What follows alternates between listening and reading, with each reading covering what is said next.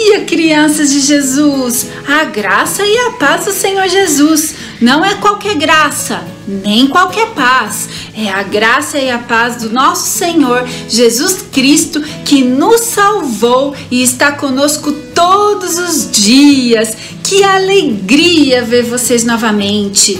E hoje, nesse dia, quero começar esse culto de uma forma diferente. Estou propondo um desafio para você.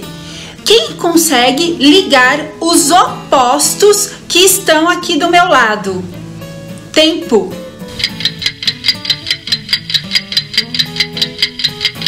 Conseguiu? Você acertou se você ligou as palavras online e presencial. Sim, sabia que o oposto da palavra online não é real, é presencial. Significa que apesar de estarmos online fazendo o nosso culto é real. Nós entregamos ao nosso Senhor e Salvador Jesus Cristo um culto verdadeiro que sai do fundo do nosso coração. Sim, isso é muito importante. Quero aproveitar e ler com vocês um salmo nessa manhã. Salmos 100, versículo 2. Prestem culto ao Senhor com alegria. Entre na sua presença com cânticos alegres. Que maravilha! Nós vamos ter hoje louvor, palavra, versículo. Grifa na sua Bíblia o versículo. Atividade proposta, uma atividade deliciosa, depois vocês vão me contar. Oração final e, por último, mas não menos importante, os trabalhos que nós recebemos durante toda essa semana. Sim, para aparecer aqui no trabalho da semana, você tem que mandar para a tia Drica o seu trabalhinho até terça-feira, às 9 horas da noite, às 21 horas. E você estará participando do culto IBEC Kids online. Conto com a participação de todos e com a presença de vocês. Dia maravilhoso, vamos entregar ao Senhor esse culto. Senhor, Deus amado, Deus é bom e amamos a tua presença. Conduza-nos durante esse culto, Senhor. Fale conosco, porque só isso que queremos. Queremos ouvir a tua voz através da tua palavra. Nos enche com a tua presença. Abençoa cada uma dessas crianças que estão assistindo hoje o culto. Em nome de Jesus. Amém.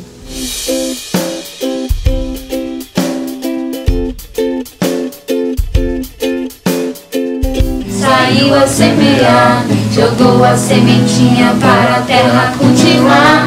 Um pouco de semente caiu pelo caminho. Vieram os passarinhos, começaram a ciscar. Show, show, show, show, passarinho, deixa a sementinha para a terra cultivar. Show, show, show, show, passarinho, deixa a sementinha para a terra cultivar. Tanto de sementes caiu entre as pedrinhas, ficaram tão fraquinhas e morreram no calor. Uma outra parte caiu entre os espinhos e foram sufocadas, espetadas, que horror. Ufa, ufa, ufa, que sol escaldante, minha sementinha foi ele quem secou. Ufa, ufa, ufa, que espinho flutuante, minha sementinha espetou e sufocou. Então o semeador lançou em boa terra, enfim a sementinha conseguiu frutificar. Depois multiplicou, formando um pomar. O semeador então pôde se alegrar. Tum, tum, tum, o seu coraçãozinho é a boa terra para semente florescer. Tum, tum, tum, Deus não se semente, mas só frutifica se de fato você crê. Tum, tum, tum, o seu coraçãozinho é a boa terra para semente florescer. Tum, tum, tum, Jesus lança semente, mas só frutifica se de fato você crê. Mas só frutifica se de fato você crê.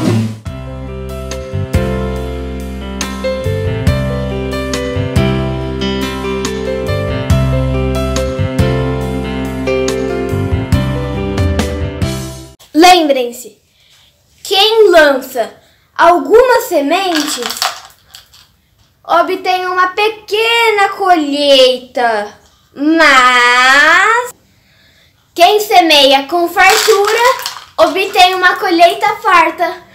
Segundo Coríntios 9:6. Beijos!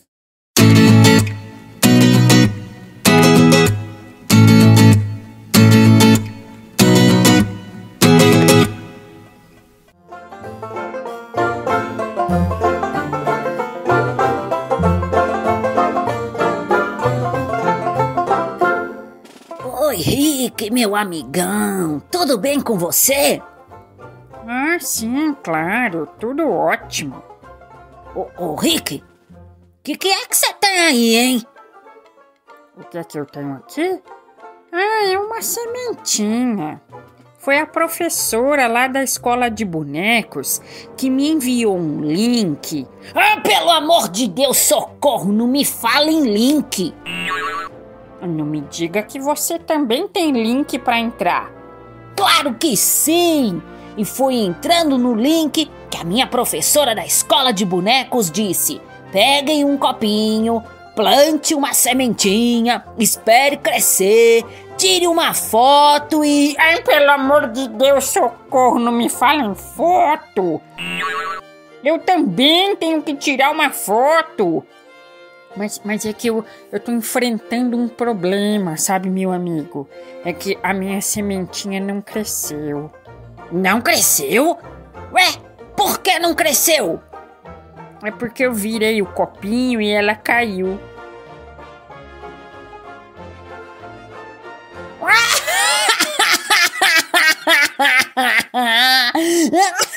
Eu não acredito nisso. E você queria que ela crescesse? Ai, minha barriga tá até doendo de tanto rir. Engraçadinho. Pra você rir tanto assim, aposto que a sua cresceu e virou uma árvore, né? Não, a minha cresceu um pouco, sabe? Mas depois ela secou. Deixa eu ver o que aconteceu aí, peraí. Mas aí tem pedrinha.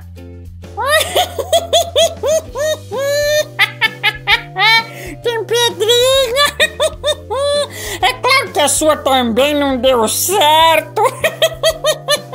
Com pedrinhas, a sementinha não consegue fixar a raiz. Ela cresce e morre. Ah, tá. Falou o especialista em plantação, que deixa a semente cair do copinho e ainda quer que ela cresça.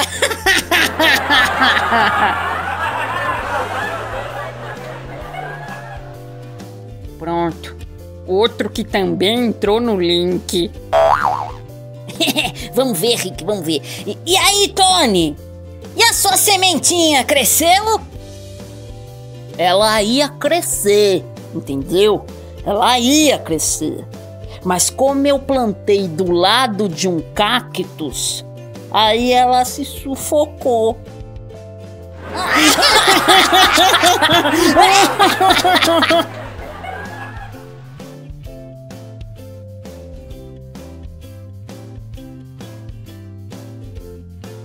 Gente, olhem! A sementinha da Tati cresceu! Ah, como pode? O que você fez, Tati? Ela usou terra boa e fértil. Ah, estou começando a entender. A minha sementinha não cresceu porque foi como a semente plantada pelo caminho. Assim como conta a história daquela parábola, sabe? Vieram os pássaros e a comeram. É como aquele que ouve a palavra do Senhor, mas não entende. Ah, sim! Eu também tô entendendo! E a minha foi como a semente plantada entre as pedras. Ela cresceu, mas como não conseguiu fixar sua raiz no solo, acabou secando. É como aquele que recebe a palavra do Senhor com alegria, mas dura pouco diante dos problemas. Eu tô entendendo tudo. Nossa, como é bom entender tudo, né? Eu tô entendendo. A minha sementinha não cresceu porque eu plantei junto com outra planta espinhosa. E aí ela foi sufocada. É como aquele que ouve a palavra do Senhor, mas prefere o mundo. Isso mesmo. E a minha sementinha cresceu porque eu escolhi uma terra boa para plantá-la. É como aquele que ouve a palavra do Senhor, guarda no coração e pratica todos os dias. Tinha que ser a sementinha da Tati, né? No próximo roteiro, eu que fico com um copinho rosa, tá bom, gente?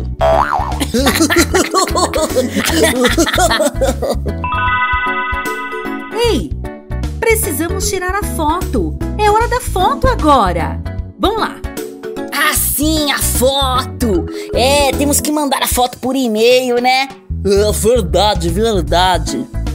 Então vamos lá. Atenção, digam sementinha! Sementinha!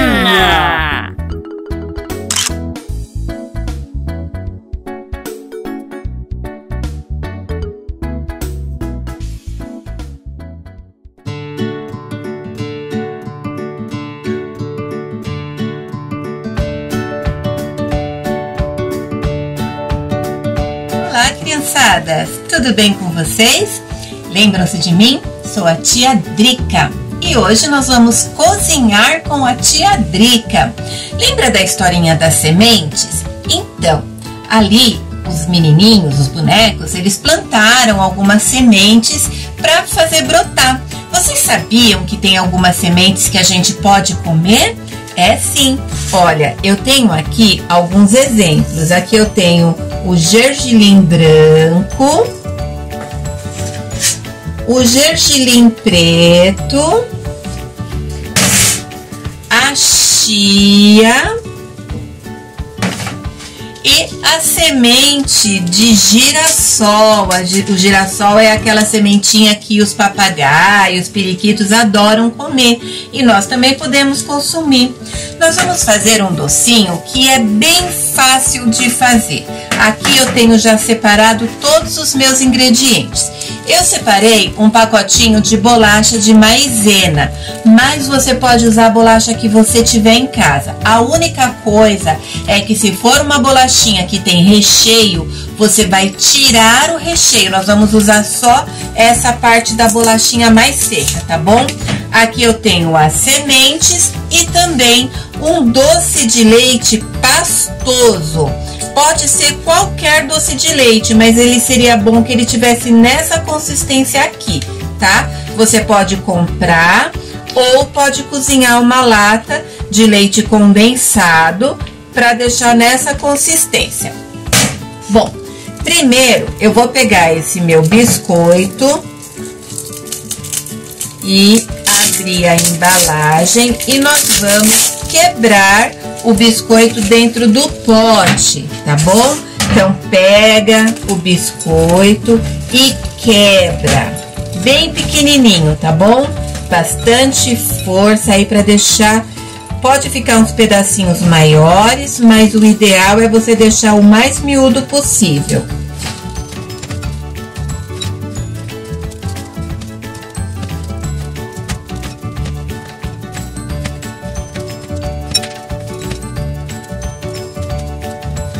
Ok? Ó, ele já está aqui triturado, tá?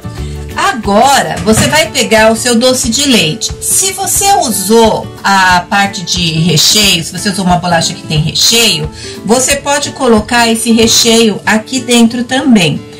Uma dica, não coloca muito doce de leite, vai colocando aos poucos, porque a gente não sabe exatamente quanto que vai precisar, tá bom? Então, mão na massa.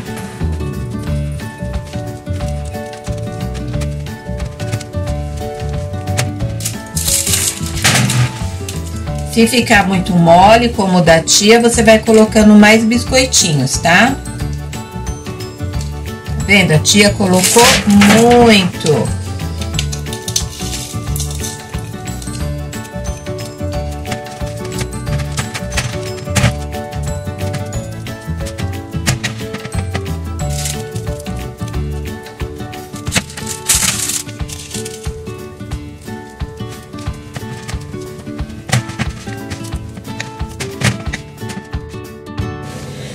Agora que você já deixou aqui nesse ponto, com a ajuda de uma colher, você vai pegar um pouquinho do doce e vai colocar nas sementinhas. Como eu tenho várias sementinhas, eu vou colocar um pouco em cada uma.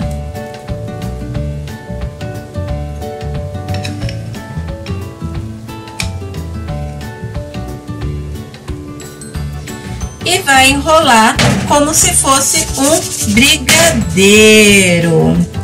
Olha aqui. Ó, que bonitinho que ficou. Esse aqui é o gergelim branco.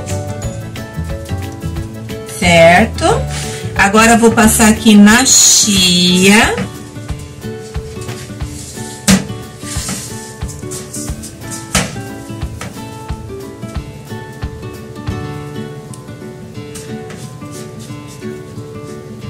Ó, o gergelim preto,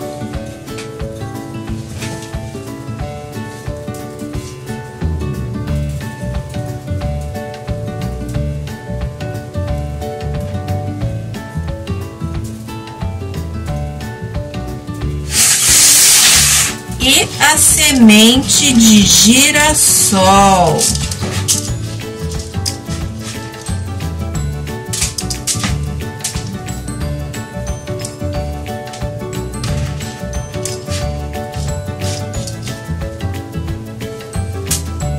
Nossa, a tia fez um docinho de cada tamanho. Tá aqui, os meus docinhos com semente. Faça o seu e mande para mim ou o seu vídeo, a sua foto. E aí você pode comer e me falar se você gostou. Eu adoro.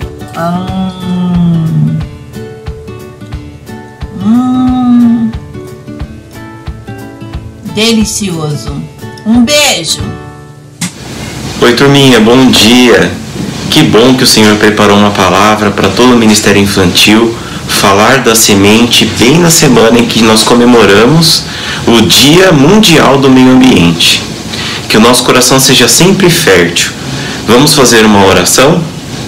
Senhor nosso Deus, muito obrigado porque o nosso culto a Ti é real, é verdadeiro, parte do nosso coração, Senhor.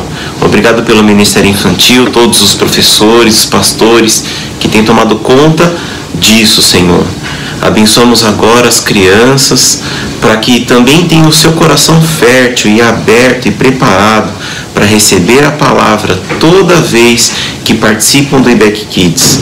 Obrigado por todo esse tempo de adoração que temos prestado a Ti.